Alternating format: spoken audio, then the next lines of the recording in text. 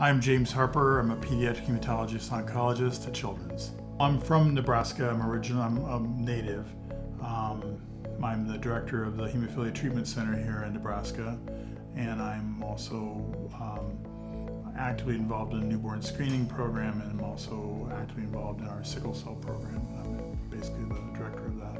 I chose to work in pediatrics because I noticed that there was a lot more diversity of disease process, and there was fewer people who had behaviors I just couldn't understand.